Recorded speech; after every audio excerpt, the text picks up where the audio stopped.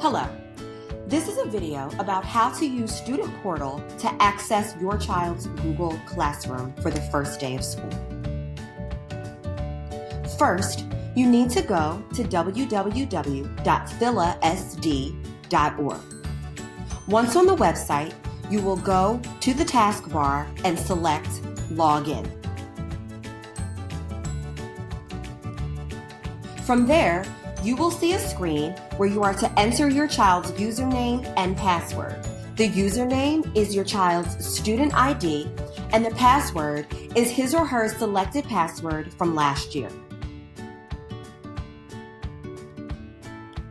After you select Login, you will be directed to a screen that looks like this.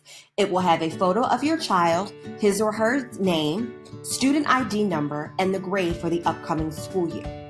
Once on this page, you are going to select Message Center from the left-hand column.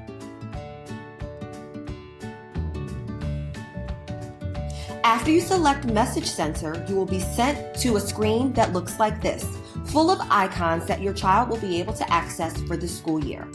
For the purposes of connecting to his or her Google Classroom, you're going to go down to the Google G Suite for Education and select Classroom.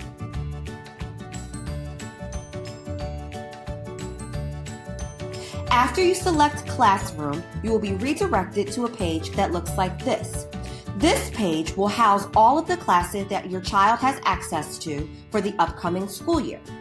For the purposes of logging in on the first day of school with your homeroom teacher, your child is going to select Homeroom.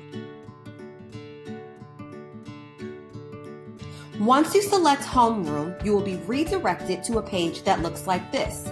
This is the Google Classroom Stream page for your child's homeroom. In order to access the Meet link to direct your child to the Google Meet for homeroom, he or she will need to select this link. This link will be active and will take your child directly to the Google Meet to start his or her day.